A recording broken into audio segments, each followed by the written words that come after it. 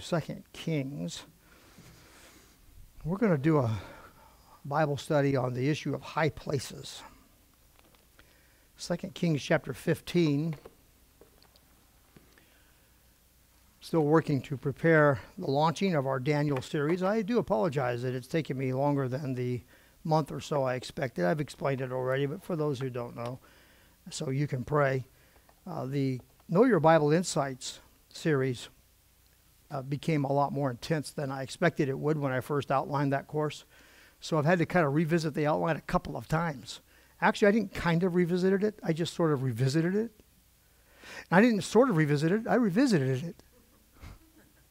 But anyway, so I've gone back to the outline and looked at it more carefully, broke it down. And that was effort number one. Well, I've gone to it again and broke it down further. It's slowing us down in terms of getting through all these stories, but it's going to allow me to be alive long enough to preach them. I mean, 40 hours in one message was getting just a little out of hand. So I think I've got that whittled down now. This message took me about 10. So that's okay. The average length of time I invest in a single message in preparation usually is between 5 and 6. But you understand that's on top of thousands of hours of study. You get how that works, right?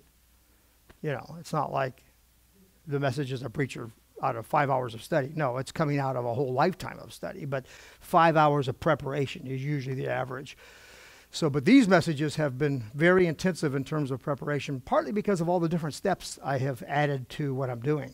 You know, publishing the notes for you to have in advance, creating my crib notes that I preach from, creating the cue sheet that is used for the overhead. I mean, there's a lot of steps involved in all this in any event.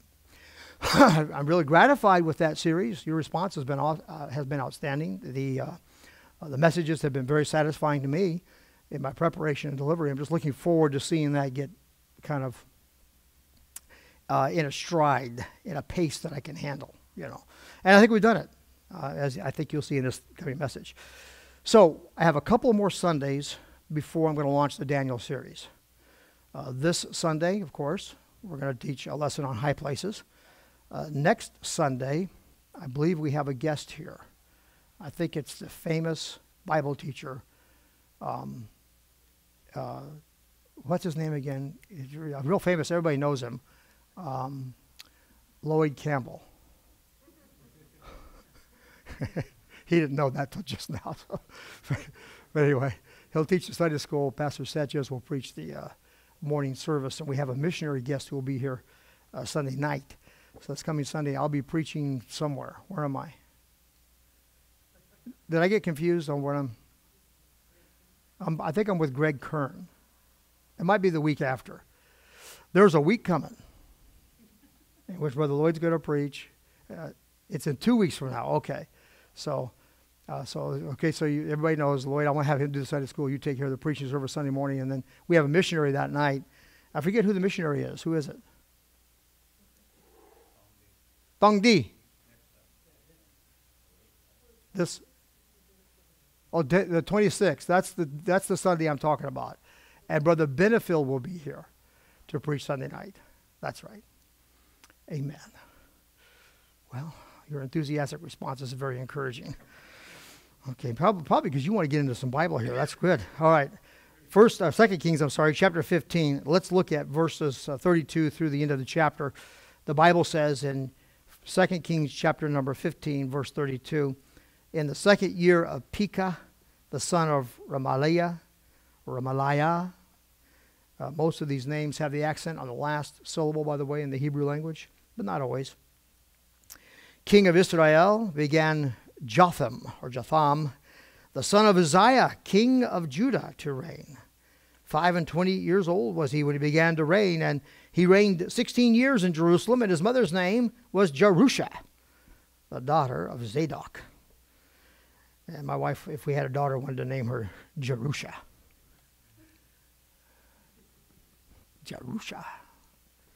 So anyway, that didn't happen, obviously. And he did that which was right in the sight of the Lord. He did according to all that his father Uzziah had done. Howbeit, the high places were not removed. The people sacrificed and burned incense still in the high places. He built the higher gate of the house of the Lord. Now, the rest of the acts of Jotham, and all that he did, are they not written in the book of the Chronicles of the kings of Judah? In those days, the Lord began to send against Judah Rezin, the king of Syria, and Pekah, the son of Remaliah. And Jotham slept with his fathers and was buried with his fathers in the city of David, his father. And Ahaz, his son, reigned in his stead. Well, the service of Jotham to his people was good. He was a good king. Did well. He was esteemed highly by the Holy Ghost in the evaluation of his service. Have you ever had a job where you have an evaluation at the end of certain periods? I've had that, of course, and of course as an employer I've done that often, especially when I was principal. We'd have these evaluations. I go sit in the classroom and listen to the teacher teach as part of the evaluation, and then have interviews and look over the records and all of this stuff, and then write up a kind of evaluation. And that would be used in terms of increases in pay, or whether or not we renewed the contract. All that kind of stuff was involved in that, right? Well, throughout the book of the Kings, you have these evaluations where the Holy Spirit offers an evaluation of the king. And this king got a good evaluation. But there was one negative, and sometimes that would happen. I'd have a very good teacher, and there'd be one thing that we need to work on. There's always a little NI on the report somewhere, right? Needs improvement. Of course, we would turn the tables and let them evaluate me as well. And it was consistent that the teachers that got the worst evaluation gave me the worst one. So anyway. but it's helpful. It's helpful to kind of get a look-see through other eyes of what's going on. Wouldn't it be nice if the Lord would give you an evaluation from time to time? If he'd just come visit you and say, okay, here's how it's going. Maybe that wouldn't be so good. Well, he just sat down with you, say once a month, once a year would be probably as much as we could endure. And sit down and just say, okay, here's how things are going. This looks good. This looks good. Need some help here. This needs to be corrected, whatever. Evaluation. We can, if we judge ourselves, we need not be judged. And so it's a good idea to do some self-evaluation. Let every man examine himself. It's good to do your own evaluation, and you use the Word of God to do it.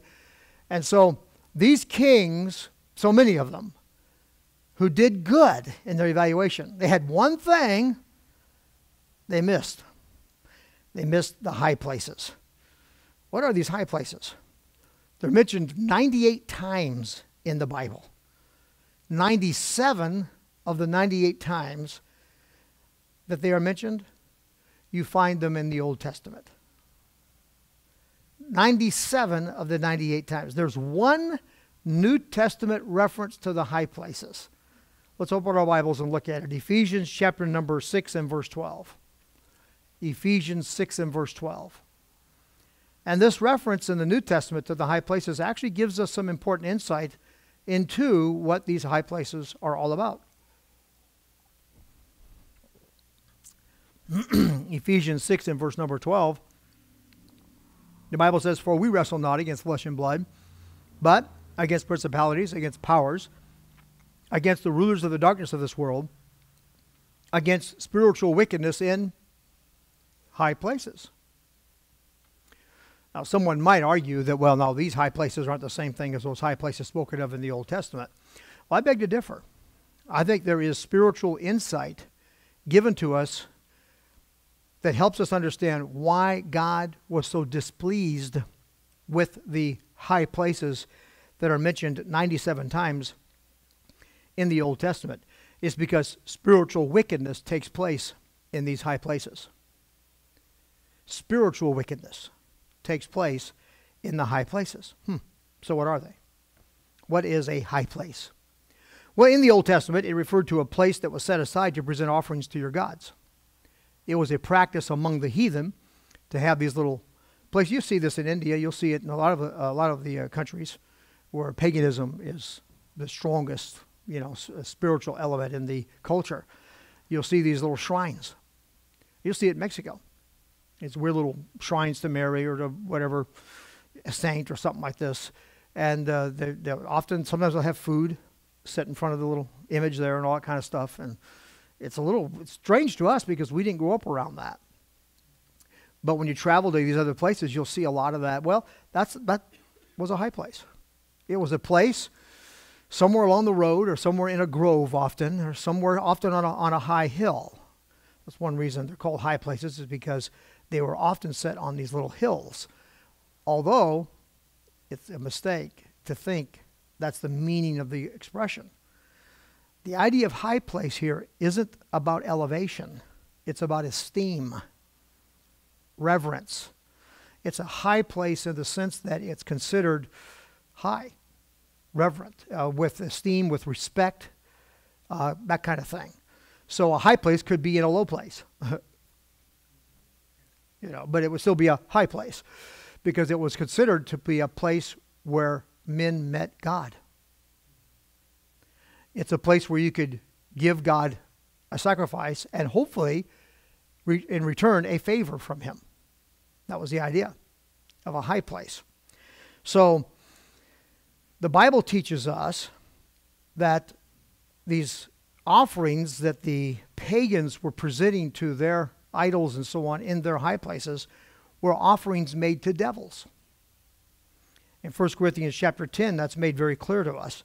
The Bible teaches that what they offered to their idols, they offered actually to devils. And so that's the spiritual wickedness that's going on in these high places. You see, God ordained for the Old Testament Jew, the Israelite, God ordained that they would bring their offerings to Jerusalem.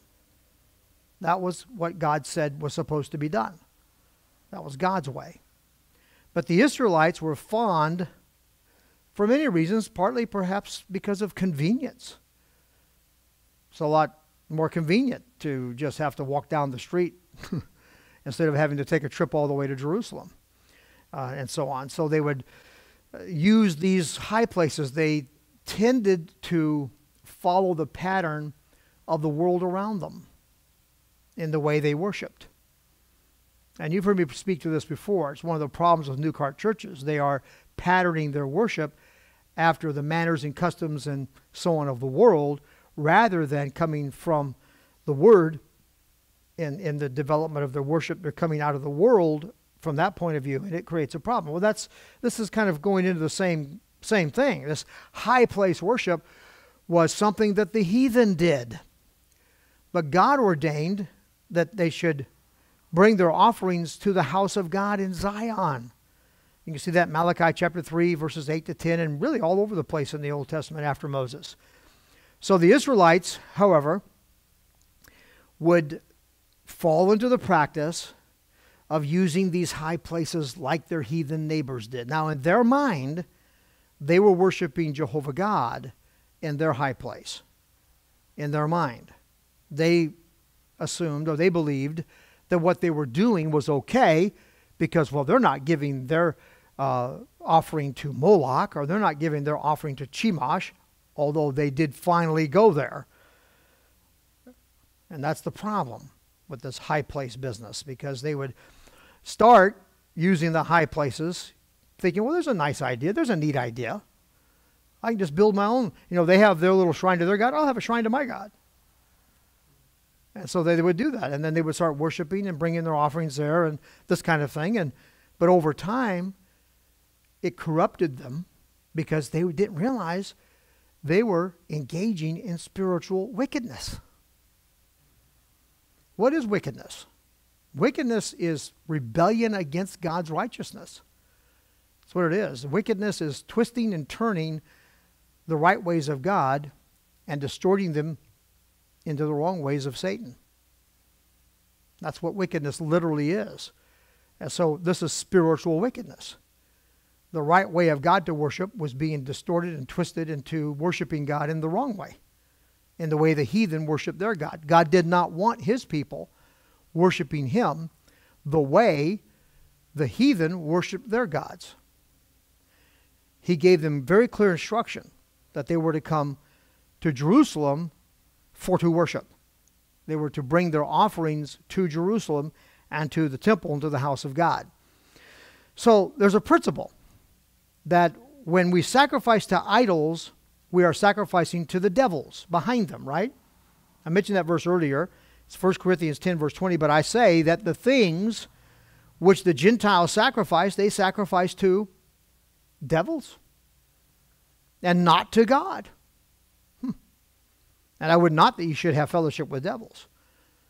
So sacrificing or using the high places in worship actually involved engaging devils. Now, my guess is that the Israelite, the typical Israelite, didn't go to the high place saying, can't wait to meet my devil today. Right? They didn't know. They didn't understand what they were getting involved with. They didn't realize that worshiping God in this other way actually put them in a position where they were engaging devils. Yikes. And that's what Ephesians 6 verse 12 makes clear. It's spiritual wickedness in high places. We fight the same battle today. We have our own version of the high places. Let's discuss that a little bit, get you started thinking about it. We won't be able to identify every high place in everybody's life.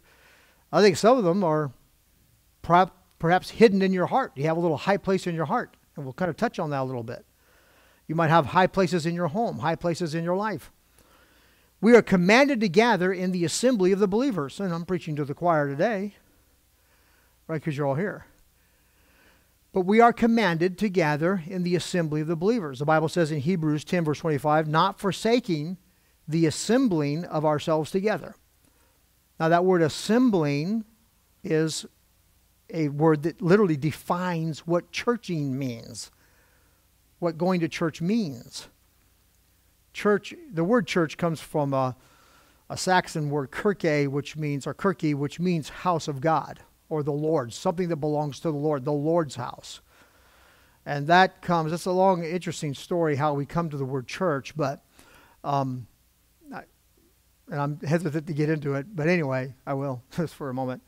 But we know that the word church, the word that translated church in the Bible is ecclesia, right? Or ecclesia. And that means ek, called, or out. Ecclesia, called. So out-called people or called out ones, right? You've heard that, I'm sure. Ecclesia, or the word church, means called out ones. Well, that's not really true. If you take the word ecclesia and you break it down, it's true. You have ek, which in the Greek would be out, ecclesia, which is the idea of being assembled or called. And so, yeah, if you do that. But the same thing then would be true of the word automobile, because then you'd have to say the word automobile means self-moving. But I'm not an automobile. I'm self-moving, but I'm not an automobile. The word automobile was created by these two words, auto and mobile, to create a term that identified a thing that we drive around in that we call a car. So the word automobile does not mean self-moving. The word automobile means car. Well, the word ecclesia is the same way. The Greeks coined a word to identify a regularly convening group of persons appointed by the state or the city to conduct its business for a period of time. And they would disband and reconvene and disband and reconvene, and it was called an ecclesia. And Jesus used that word to identify his church. He calls his church an ecclesia. He did it on purpose. He used that word that meant a regularly convening body of persons who are charged with the task of carrying on the business of, in that case, the state. Jesus used the word to identify a regularly convening group of, we believe, baptized believers whose purpose is to carry on his business, his kingdom business, throughout until he comes again. So that's what a church is. And the Bible says that we are not to forsake the assembling of ourselves together, as the manner of some is. See, some, even in that day, were already dropping out of church. They were no longer gathering with the assembly. And so the Apostle Paul, by the Holy Ghost, speaks this injunction that you're not supposed to do that. In fact, he said you should be more fastidious in your church membership and your church activity as we get closer to the end. So much the more as you see the day approaching. So we should, be in church. I told somebody recently, I said, among a long list of reasons I go to church, included in that list are things like I love to see the people there, and I love God's people, and I like God's word, and I like God's music, and I mean, there's just a long list of reasons I go to church, but there's in that list this too. I'm there because Jesus told me to be there. King Jesus, my Lord, who died for me on the cross of Calvary, told me be in church. King Jesus, the one who died for me on the cross of Calvary, he's the one that started the church. He's the one that made it. It's his thing. And that would be foolish and arrogant on my part to assume, who needs that? No, so for one very strong reason that I'm in church is because King Jesus told me to be here, and I'm a faithful soldier. I obey the command of the Lord. You understand you get where I'm coming from here? So I don't need to feel like going to church. I just need to be there. Amen? I don't even need to look forward to it, although I do. I don't need to look forward to it. I just need to be there. I need to be there. I need to be there no matter who's preaching. I need to be there. I need to support my church. Why? Because it's Jesus' thing. So we need to be in church. And we're commanded to be in church, and it's a good place to be. The joke I hear so often when I'm traveling, how many of you would rather be here than the best jail in Santa Maria?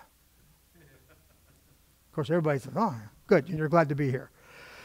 But we thank God that we don't have to worry about going to jail if we go to church. Let's take advantage of our freedom and let's be in church. Okay. And again, I'm talking to people who come to church. Here you are. But maybe you could take this and go tell the people who aren't here that the preacher said you're supposed to be in church. More importantly, Jesus said you're supposed to be in church. That's more important. All right, but anyway, so we need to be in church because Jesus commanded it. Now, here's how you can get into a high place problem. Jesus ordained the church to be the assembly place for God's people where they are trained to do and to keep all his commandments, teaching them to observe all things whatsoever I've commanded you. And lo, I'm with you always, even to the end of the world. He organized the church for that purpose. And so he appointed gifts, apostles, prophets, evangelists, pastor, teachers. And he puts these people in place to do something called feeding the flock of God, over which the Holy Ghost has made you overseers. All this is in the Bible. So God is the one that organized all this. He made this thing called church. He organized who the officers would be. The Bible says the Holy Spirit appoints the overseer to a flock with the job to feed the flock of God. That's all from God. Amen. And so my attitude, by the way, about being a church goes long before I became a pastor. All right? I mean, just because people sometimes think, he goes to church because he's the pastor. No, I go to church because Jesus told me to. I go to church for all the same reasons you go. And so on. And so, but God is the one who organized all this stuff, The Holy Ghost appoints these overseers whose job is to feed the flock of God. So my point here is there's something going on here that transcends the physical stuff. There's something bigger happening here, even right now, excuse me, than me standing here talking to you. There's something bigger going on in this room right now than you sitting there listening to somebody talk to you. There's something larger happening here. The Holy Ghost is doing what he does in the assembly as Jesus ordained it. So, if people who are physically orientated, they only see the physical, then to them going to church is more about seeing one another. And that is part of it, by the way. It's more about all kinds of different things. But those who have eyes to see and ears to understand, who have an understanding heart, who know what the Scripture says about these things and who get it, they'll come into the assembly expecting to meet with God in a very real way. In a way that's unique in the house of God, that's unique from other opportunities we have to be with God. God moves in his assembly. Now, that's a different, I could spend an entire lesson on only that point. I don't want to go further into that right now because I want to go here next. People find substitutes for church. In the same way that the Israelites found substitutes for going to Jerusalem to worship, Christians today find substitutions for church. I'm glad we have this Facebook thing and the internet and all that. I think it's a great opportunity to expand ministry and to reach more lives. I think it's a very good thing. But anybody who decides, well, you know, hey, Lighthouse has their stuff live streamed now, I can just stay at church, stay at home. No, that's you're watch out, you're starting to build a high place. You understand what I'm saying? You're creating a substitute for doing what God told you to do. You need to be with God's people, looking at one another, with one another, talking to one another, feeding one another. Because not only is the shepherd, who is also a sheep, by the way, somebody got me a doll. It's a sheep that's dressed up like a shepherd. I love it. I keep it on my desk all the time. Not that I ever forget, but I'm a sheep too. See, exactly like you, under the chief shepherd, Jesus Christ. But he appointed me to shepherd his flock under his authority. So when we're in fellowship together in the church, we feed each other. I mean, your encouragement, Mitch and Mary Ellen have a little ministry out here with the, that's part of ministering to the flock. The ushers, barking at you about where to sit. No. But that's not, they're very kind and very, very gracious. We have some of the best ushers in all of California. But we do.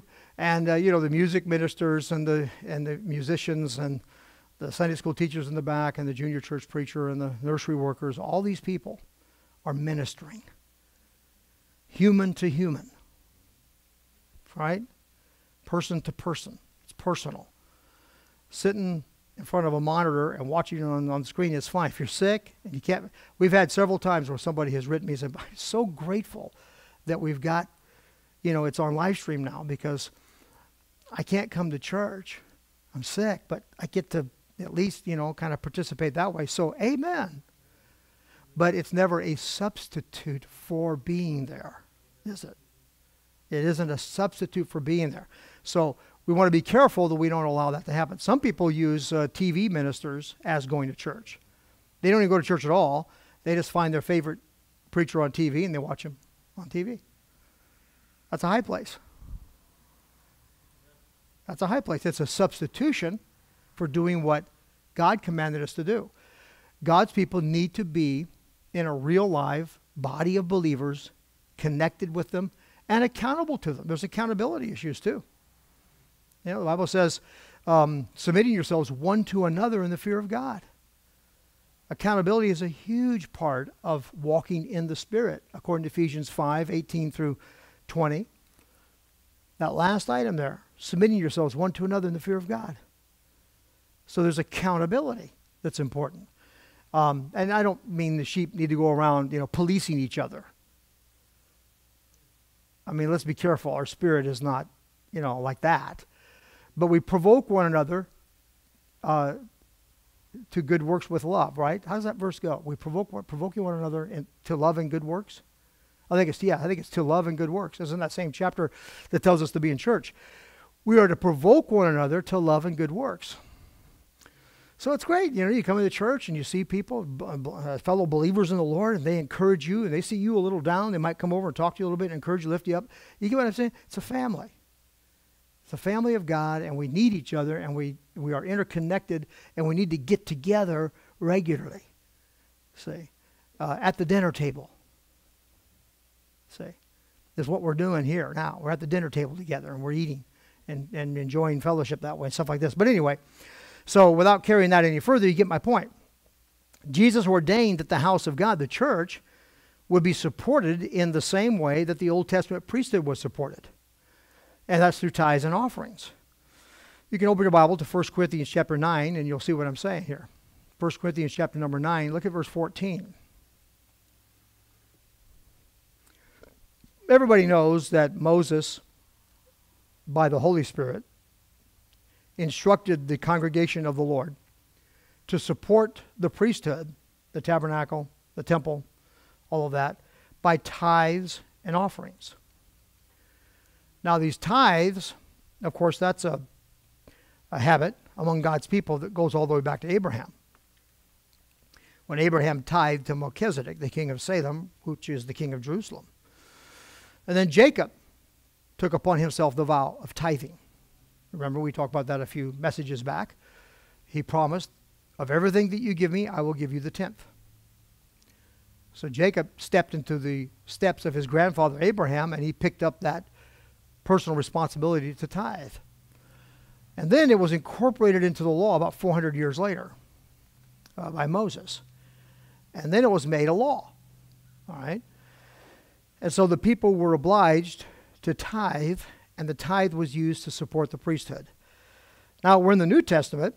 The Old Testament's fulfilled. That old covenant, that old contract's all done. Signed, sealed, it's over.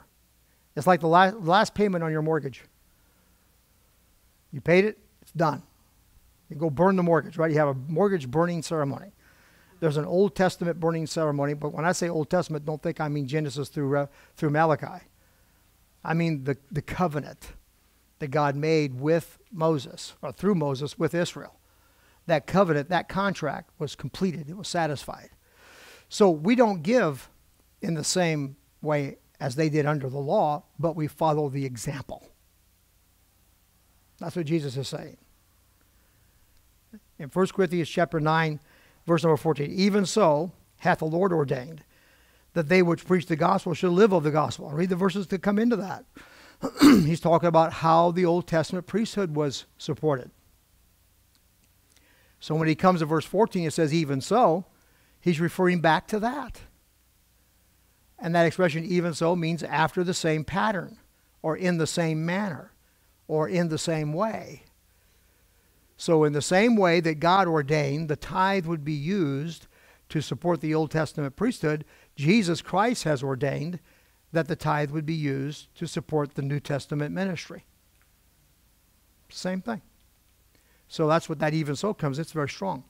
And here's where I'm going with this. The Bible makes it very clear that Jesus Christ ordained.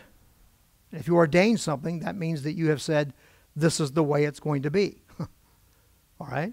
Here's what I want. This is my will. This is my way. This is what I intend for you to do. He ordained it. So Jesus ordained this for us. It's not a law in the same sense that they operate under the Old Testament law. We don't send you a bill. Nobody who comes to our church signs a contract to tithe like you do in the Mormon church, where you have to stipulate your income and then sign a promise to tithe. We don't do that kind of stuff. Right? Why? Because it's free will. It's something you do between you and God. But you need to know, as your under shepherd, I need to tell you that's what Jesus wants you to do.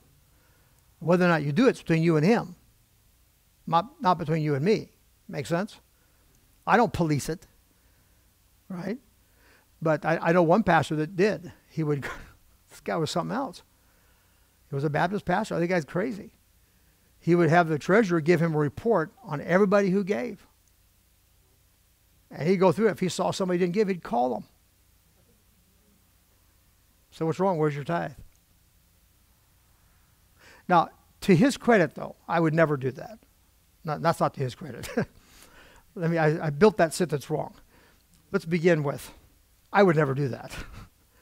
But now, to his credit, when he explained it to us, he said, you think that's just because I'm worried about the bottom line of the church budget. I'm not. I'm worried about their lives.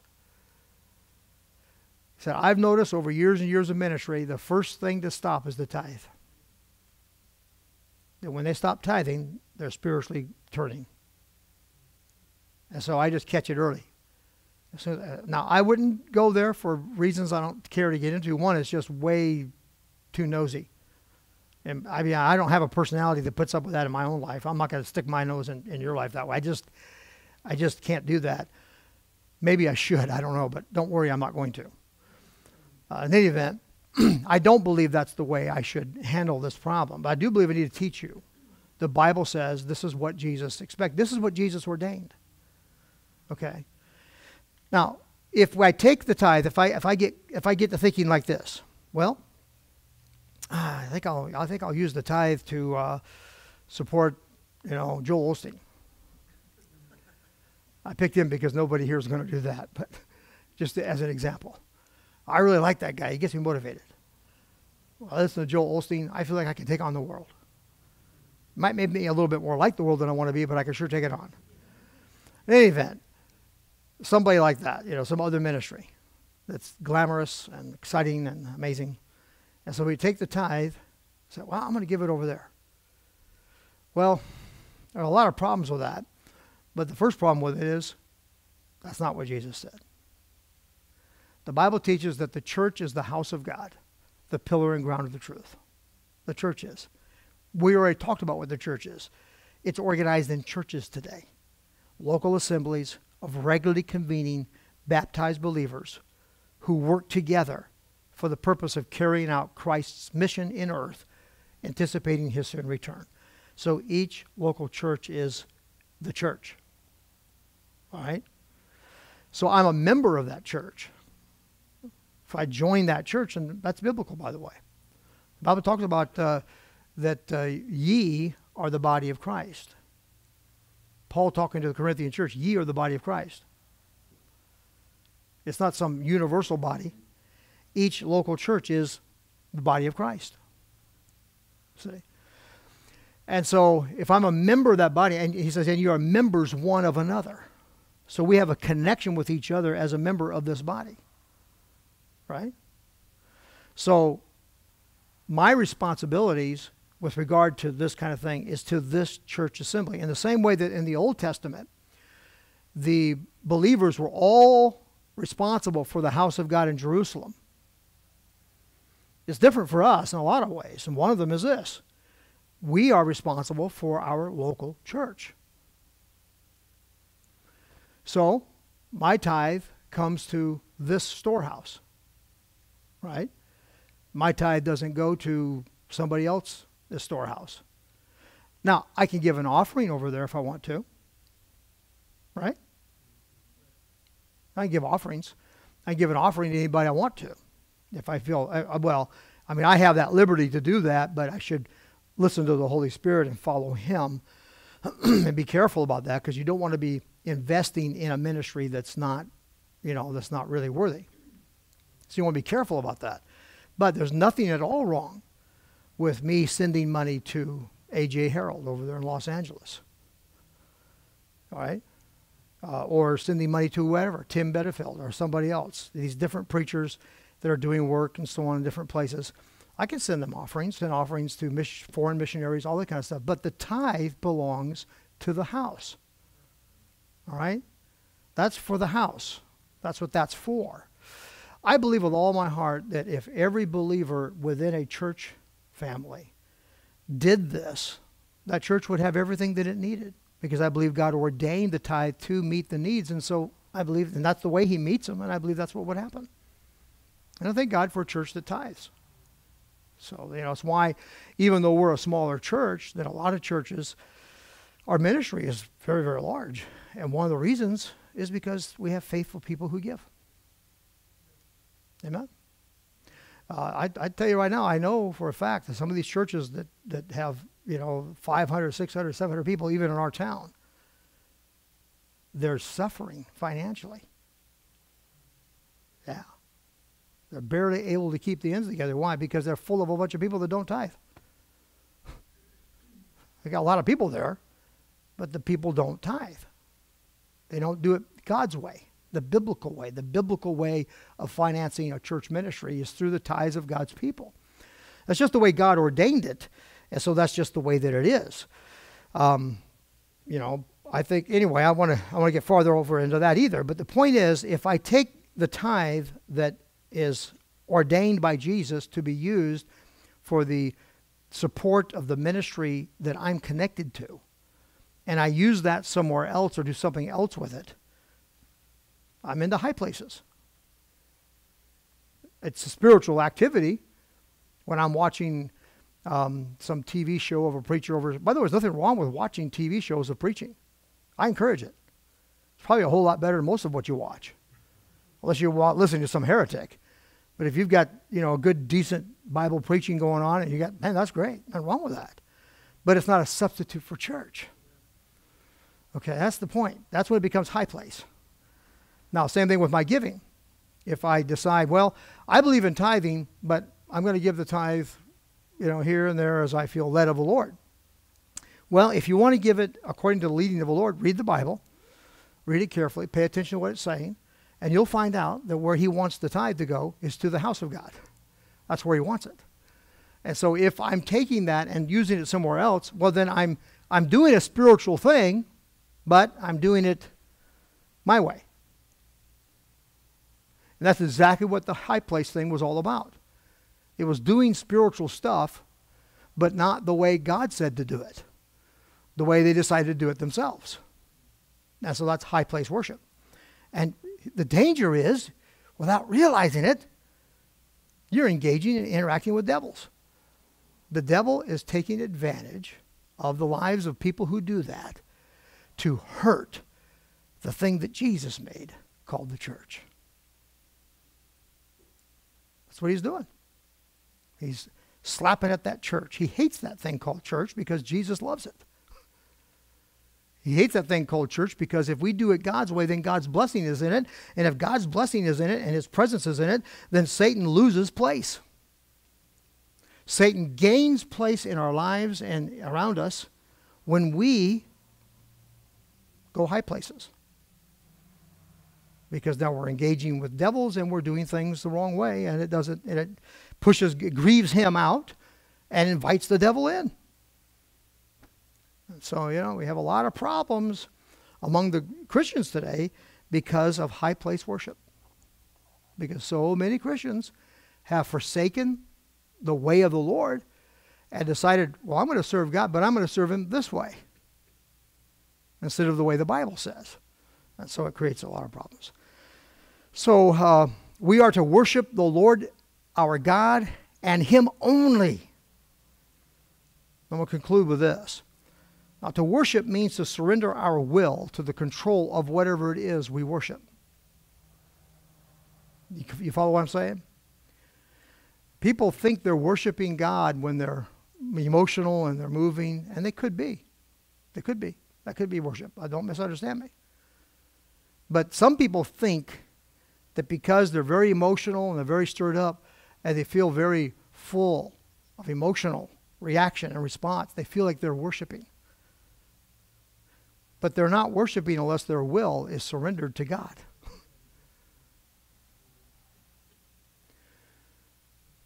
Very important to understand that. Worship doesn't begin until not my will but thine. That's when real worship starts.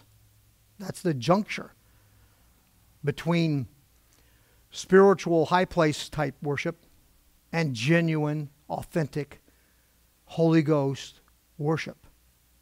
I mean, worship that is generated by the Holy Spirit acting in you, God acting in you, God revealing in you his mind, his word, through his word, the word of God, and you seeing it by the enlightening of the Holy Spirit, and you're responding to that, and your will is surrendering to it. Now you're worshiping. And it might take various expressions. It might take this expression. Right? But other things can give you this going on. I've been to many concerts. Remember, I was a kid, I used to go to hear people like Jimi Hendrix. How many of you know who that is? Right? Yeah, well, it's amazing. Even some of the younger hands went up. That's kind of unsettling. I'm just kidding. But anyway, Jimi Hendrix, I used to go to his concerts and things like this, and I'm going to tell you something. Those people get into it. They get into it. They're doing this, and they're doing it, wiggling all over the place. They're running. Right? My son went across this church called The Element, which is the weirdest name for a church. I can't even imagine. And the symbol for the church looks like the 4 elements. I don't know what's going on. I want to find one of these people and talk to him and say, what are you doing? It looks pagan to me. But anyway. So they've landed right there in front of my house practically.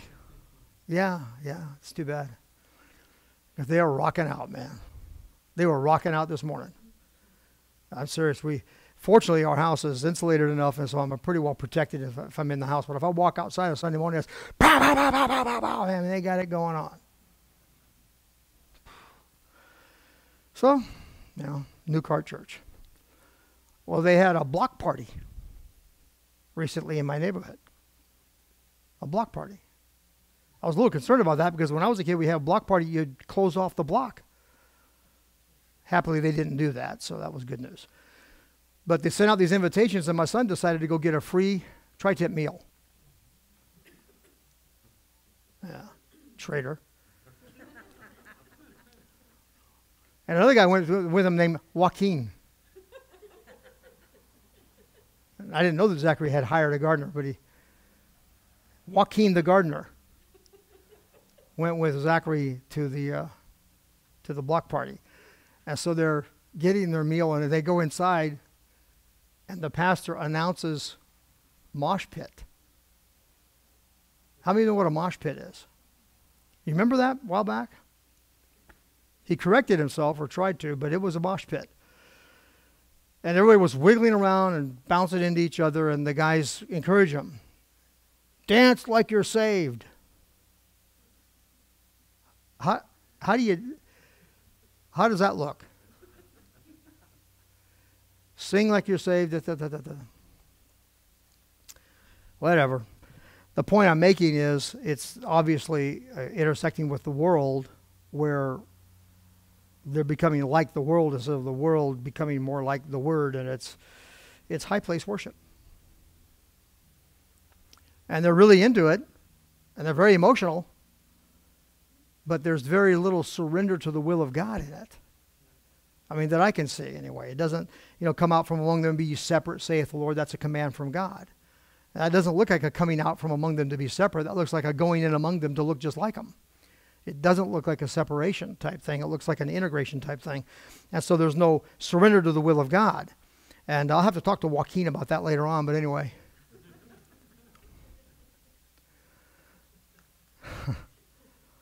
Here's how you do it as I conclude. You surrender you set your affections on something until your affections are so wrapped up in it, that thing or that person has an ascendancy over your will. Those are high places in your life. Whatever you have in your life that has a hold of your will and can take God's place in your life. Or in other words, if something has hold of you so that it has the last say on what you do and not God. It has the greater influence over your decisions than God does. Then that's a high place in your life. And in that very place, the devil will get a foothold in your life. And through that place in your life, he'll mess you up. So I want to call on you as I conclude, finish up your race with the Lord with a better resume or a better evaluation than most of these kings got. I have a whole list here, but I've run out of time. A whole list of times where God said, this king, he did good, but he left the high places. I don't want to live my life where at the end of it, God says, yeah, fairly well done. But you left some high places. Amen? I want to get all the high places out of my life. And there's a whole section here. You can read 2 Kings chapter 23 to have a great example in Josiah, who pulled down the high places. He did it with passion. He did it with focus. He did it with intent. And he did it to glorify God. I mean, he went after those high places with a passion, and he pulled them down, and he destroyed them out of his life and out of Israel. Let's stand together, please. Or out of Judah in that case. Let's stand together. Father, thank you for this time we've had in your word. I pray you'll bless it to our lives. Help us each one, Lord Jesus, to be dedicated to bringing down and destroying the high places that we've set up in our lives. And help us to become aware of them. In Jesus' name I pray, amen.